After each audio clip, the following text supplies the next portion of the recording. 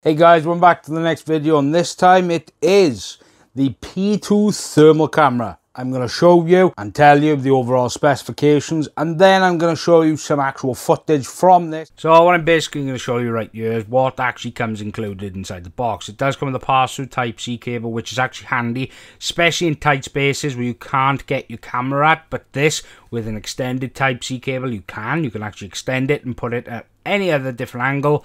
It comes with a start guide, which I do actually say please read the start guide, because it does tell you all the information. It does come with a little case as well, a carry case for the thermal camera.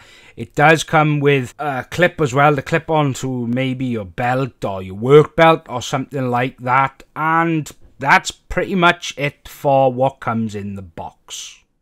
Okay, so what I'm going to actually show you right here is a CPU cooler from Noctua. This is the NH-D12L.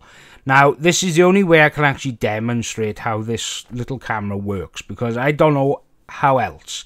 I can't show you electrical items because I don't really know, but when it comes to a heatsink or a CPU cooler, I know what I'm talking about. I've reviewed so many that I know what happens when it cools down and heats up. But what you can see by here is three different sensors. It's got P1, P2, P3. I've got one pointed at the overall VRMs and the motherboard around it. As you can see, it's 48.2 degrees.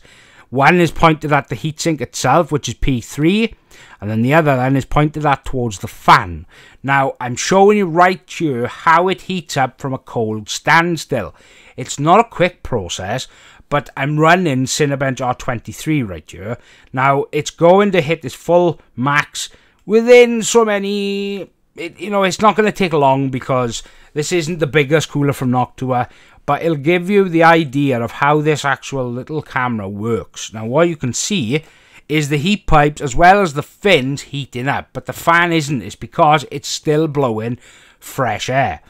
But, as you can see from temp sensor P1, the temps are rising. That would be the overall heat dissipation coming from the heatsink. It's pushing out on the sides.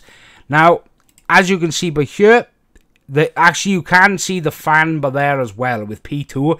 You can see a little red around the fan blades. That's because it's pushing hot air aside. But now it's starting to cool down. I've just turned off Cinebench R23. Now, I hope you actually like that, because this is a fantastic demonstration to show you how it works.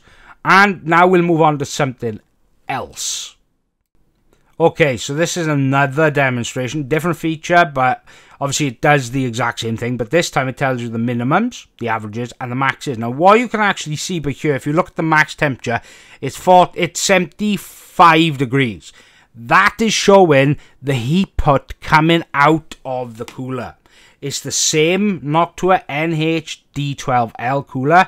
I used it through the overall demonstration just to show you that it shows up the overall temps at minimums, the maxes, as well as the averages. I think this is a very cool little camera device that I think electricians, builders, anyone that does anything that generates a heat, this would be good for something like an electrician trying to find a wire that's overheating in the wall, if he doesn't have like a different type of thermal camera. But here I'm starting to move it. It'll just show you the heatsink, but you can see that this little device is very cool.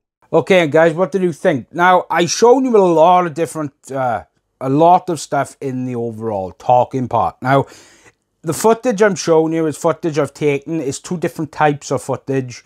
One that actually just shows you a cold start to a very hot start, and then the other then shows you the overall sensor picking up on different parts of like the motherboard, the RAM, the graphics card, the back plate. It shows you every part of it within that this little camera. It shows you which part's the hottest, which part's the coldest, and then obviously I showed you the dissipation of the NH-D12L. It does show you the minimums as well as the max. Yes, it's a very expensive device. It's about $300, but personally, I think this is so cool.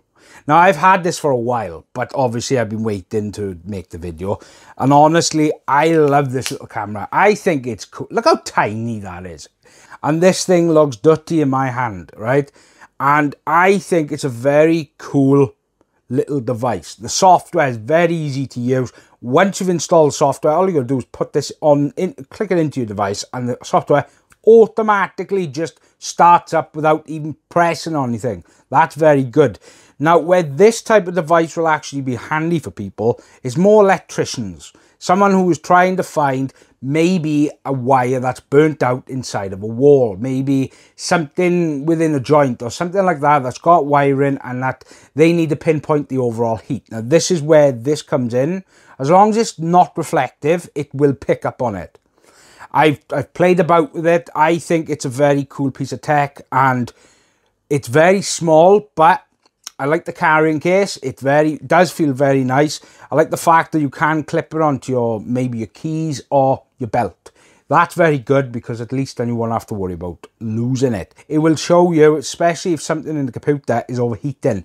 That's where this will come in handy for me. Going forward, this is how I'll be using it. It is for CPU cooler reviews primarily, and for other things. Now, what I will be doing so on from now is including it, not every video, but some videos. Primarily brand new air coolers will show an accurate reading, which I did show through the footage, which I think is fantastic. For something that's so small, I just really like the overall device. Now, if you want to buy one, there's going to be an affiliate link down below. Make sure you check the website, because this isn't the best one they got. They do have the Pro version, which is a bit bigger, and it's probably got a bit more features. But I guess my recommendation, the overall software was easy to use. Yes, it's a little bit pricey, but if you're someone in that field that needs something that's small enough to carry in your pocket, then certainly gets a good recommendation for me. And I honestly think it's well worth it for how much technology is in this little camera. So, yeah. Look, make sure you subscribe, because I got loads of stuff coming as well. I will be using this in future videos, especially when a new AIO cooler, something that generates a lot of heat. I will be using this. So make sure you subscribe, because it will be happening very soon. And as always, I hope you guys have a fantastic week and weekend ahead of you. Goodbye.